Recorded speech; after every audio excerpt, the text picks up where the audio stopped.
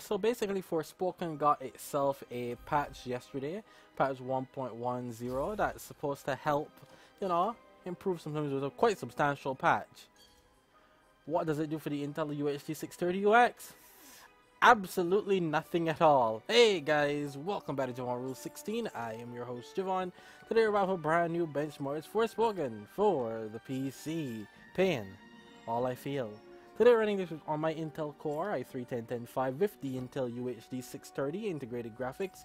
I'm running at 640x480. We're running with DDR4 RAM, 16GB. I don't know why I skipped that part.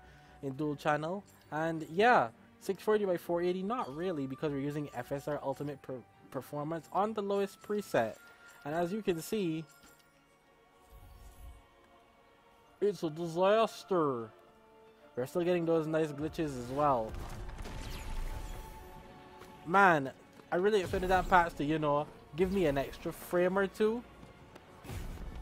It ain't do jack. Okay, maybe I'm getting an extra frame, maybe. It's not stuttering, but I don't think that was ever the issue with Forspoken.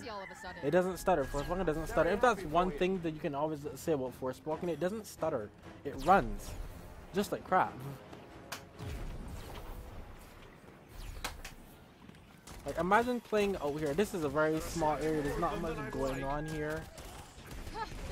Hey, is this playable to you guys? Is this playable? Is this like someone will go, yes. Can't wait for Forspoken now with 10 FPS. Like, bro, no.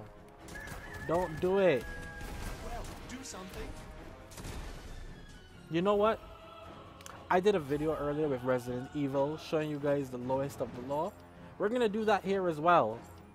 Let's see what we can get at the bare minimum potato graphics. This is 320x200 with FSR. The game just crashes. Oh geez, the game just says nope. The game just nopes. The game just nopes.